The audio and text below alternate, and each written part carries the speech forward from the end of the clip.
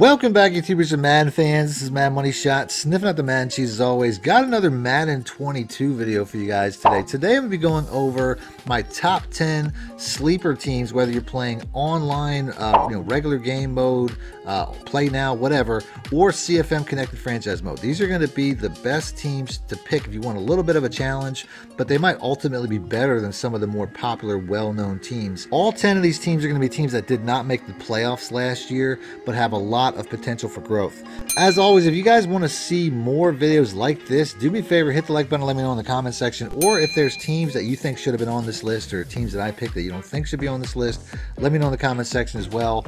Other than that, let's get right into the video. Now, starting off, we have the Dallas Cowboys. This is a team here that I already put on my top 10 offensive teams list. It has one of the best offenses in the game, but the reason it's on a sleeper list is because it has one of the worst defenses in the game as well. But ultimately, I mean, when you have an offense like this, you can win shootouts. Dak Prescott's a solid quarterback. Ezekiel Elliott and Tony Pollard still create a pretty solid tandem running back. And then you also have one of the best receiving cores in the game with Amari Cooper, Michael Gallup, and CeeDee Lamb. And on the offensive line, they still have a couple of good pieces in Tyron Smith, and obviously Zach Martin's one of the best in the game. On the defensive side, though, I mean, they have a couple of decent players. DeMarcus Lawrence is obviously still a really good player. Leighton Vander Esch, not really sure where he's going to be, but they did draft Micah Parsons with the 11th overall pick, and he should be a stud. I mean, they did draft Calvin Joseph in the second round. He's supposed to be really talented.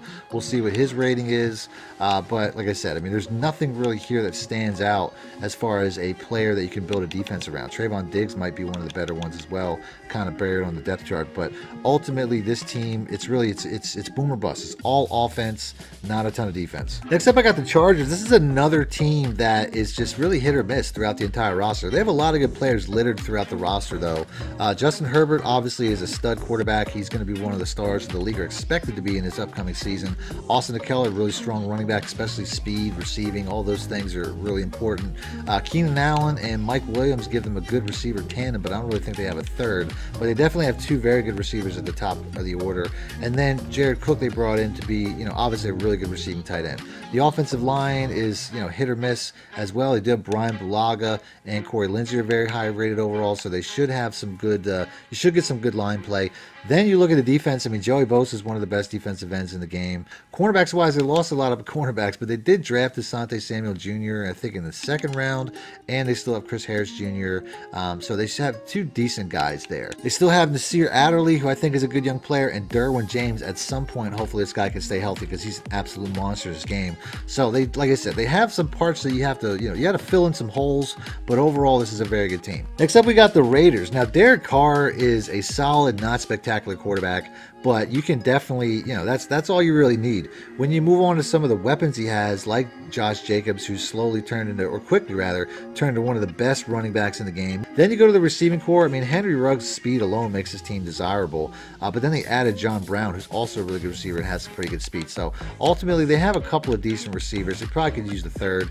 Get to the tight end spot, though, and there's probably your third receiver right there. Darren Waller is essentially a receiver playing tight end, so have him on the field as much as possible. Make him your third receiver and your starting tight end and utilize that. Then you get to the offensive line. They put a lot of draft picks into that, like Colton Miller. Richie Incognito obviously is a good veteran, and then they drafted Alex Leatherwood in the first. The defensive side actually has more talent, in my opinion, than the offensive side. Max Crosby, I don't know what that guy has to do to be an 80-plus player, but he should be this year. Really good player. They brought in Yannick Ngakoue, too, another really good young pass rusher. Still have Cleveland Farrell as well, but the secondary got a lot stronger when they brought in Casey Hayward Jr. Trayvon Mullen had a good rookie year, and they also have some pretty good safeties in Carl Joseph, Jonathan Abraham, and Trevin Moehrig, who was the highest rated safety in the draft. Next up, we got the Bears. Now, this is a team that for years it felt like they were just a quarterback away from being like an actual Super Bowl contender. Well, they might have finally found that quarterback in the Red Rifle, Andy Dalton. No, I'm just kidding. In reality, it's all about Justin Fields. This guy here should have the physical profile to be an instant impact player for this team in Madden, and over time should be a star. I mean, he's probably going to be close to 90 speed. He'll probably have like a 90 throw power. That's all you really need. Moving on to the running back situation, they have a couple decent running backs. They have David Montgomery, who they drafted not too long ago, and Tariq Cohen, who's a young player with some speed. The receiving core is actually a lot better in Madden than it probably is in real life. Allen Robinson is a great player, but guys like Marquise Goodwin and that 97 speed. I'd much rather throw the ball to him just because of that speed is game breaking. Then you get to the tight end. Cole Kmet was a second round pick last year. Jimmy Graham could still play a little bit. The defense, though, is really where it's at. It's been where it's at for the Bears for a long time. Their front four has a lot of beef. Guys like Akeem Hicks is a 95 strength. Guys like Eddie Goldman, who's a 92 strength. And then Khalil Mack, obviously, is a game-wrecking player off the edge. So Roquan Smith, great linebacker as well. Robert Quinn, a really good pass rusher. So they have a really good front seven. The cornerbacks lost a little bit when they lost Kyle Fuller, but Desmond Trufant is a decent player. Jalen Johnson was a second-round pick, so they have some talent in the back end. They still have some of the best safeties, too, in Eddie Jackson. Another team that has the same situation where they might just be a quarterback away is the Patriots, and they went out and got Mac Jones, who's a guy that I like him the least out of the young quarterbacks, out of the first-round quarterbacks, but at least they have a young option. Moving to running back, I think they still got the same guys, nothing spectacular there. Moving to receivers, though, they did go out and get a bunch of receivers, but none of them are really spectacular. Tight end does, though. They did go out and get Hunter Henry. They did get Jonnu Smith. And they still have a great offensive line, or at least a very talented one. You can see 4 players out of 5 are above 80. The defensive side is very strong as well. The front 4, not so much. They don't really have a great defensive lineman, but Christian Barrymore might be that guy who they drafted in the second round. Then you go to the linebackers. They brought on Matthew Judon, really good pass rusher. They got Dante Hightower still. Kyle Van Noy they brought back. So all their linebackers are above 80, and then their secondary is probably the strength of the entire team with Stephen Gilmore. Hopefully he gets a little bit of a ratings boost. J.C. Jackson and Jonathan Jones, one of the faster cornerbacks in the game. So you got three great options there, and Devin McCourty. Next up, we got the Giants. Now, this is one of my favorite sleeper teams, even though I have them so low on this list. That's all because of this guy right here. Still young, so there's a chance that you could work him up into a decent quarterback if you're playing CFM, but other than that, in Regs, he might not be a very good option. Going to the running back situation means Saquon Barkley is one of the best running backs in the game. Then you move on to the receiving core, and this is where they really step their game up. I mean, they went out and signed Kenny Golladay. They went out and drafted Kadarius Toney. They went out and brought in John Ross, who's one of the fastest receivers in the game. So it's like you have a lot of explosiveness on this team. And Darius Slayton's an explosive player. I mean, Sterling Shepard's a really good player. You have 5 receivers here, so you should be able to maximize a porous quarterback with this receiving core. And then you also have one of the best tight end sets as well with Evan Ingram, who's one of the fastest tight ends in the game, and Kyle Rudolph, who's a really good blocking tight end. They're not loaded as far as offensive line goes. They're one of the worst offensive lines in the game, so that's going to be something that could be a problem when you're trying to do deep passing. On the defensive side, though, they're surprisingly talented at a lot of different areas. Leonard Williams had a really good year last year. He's a good run stuffer, and he get after the quarterback a little bit. And then the cornerback situation is much improved. I mean, you have James Bradbury, one of the best cornerbacks in the game. Adoree Jackson is a very good pickup, a very good speed guy, and then their safeties are better too. They brought in, Logan Ryan last year, and then they brought in Jabril Peppers last year. Next up, we got the Panthers. Now, this is one of my personal favorite teams. I just like the way that they're set up. Bringing in a real quarterback option in Sam Darnold should pay dividends immediately because he's a much better throw power guy than Teddy Bridgewater, and I think he can work him up over time. Christian McCaffrey, obviously, still one of the best running backs in the game, even though last year he was hurt all year. They drafted Chuba Hubbard too, so they have a really good 1-2 punch. Then you go to the receivers. They did lose one of their better receivers, but they still have DJ Moore, who's a star, and Robbie Anderson, who I think is kind of a star too. I mean, he's super fast. So those 2 guys alone, and Terrence Marshall, who they got in the second round, 6'3" guy with speed. You should be able to work him up in no time. Then you go to defensive, a lot of weapons on defense too. Brian Burns is one of the fastest defensive ends coming off the edge, 88 speed. Shaq Thomas, really decent linebacker, good coverage guy, and then Hassan Reddick, who they brought in from the Cardinals, a little bit more of a pass rusher, but they have some really good linebackers. The cornerbacking core is much improved. This is something that really intrigues me. Between A.J. Boye, he's been one of the better cornerbacks in the game for a while. Dante Jackson is one of the fastest cornerbacks in the game, which always intrigues me because speed is really important at 96 speed. And then they drafted J.C. Horn, I think is going to be a star in the league. So you have 3 good cornerbacks right there that should be able to carry you through any situation, Regs or CFM.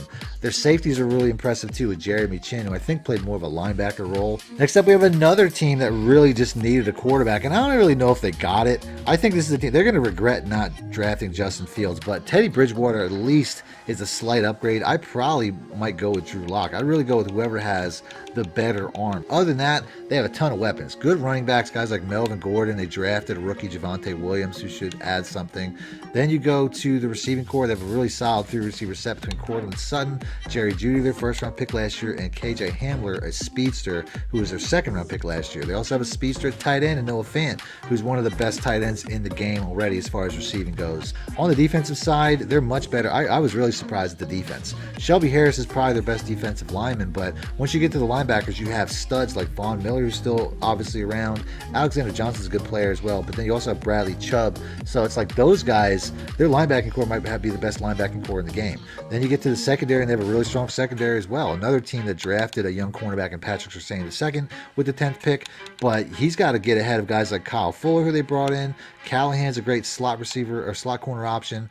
Then the safeties are even better with Justin Simmons, who's maybe the best safety in the game, and Kareem Jackson, giving them one of the best tandems in the game. Next up, we got the Niners, another team that was just a quarterback away, and they might have that quarterback in Trey Lance. We have to wait till we see the stats that they give him, but I think he'll have the speed and the throw power to be in the same boat as as the Bears, where they finally might have a real quarterback that is worth playing with. Raheem Mostert's one of the fastest running backs in the league, and then they have some good receivers too, young receivers. Deebo Samuel and Brandon Ayuk have both already shown that they can play in this league, so hopefully they'll get ratings boosts.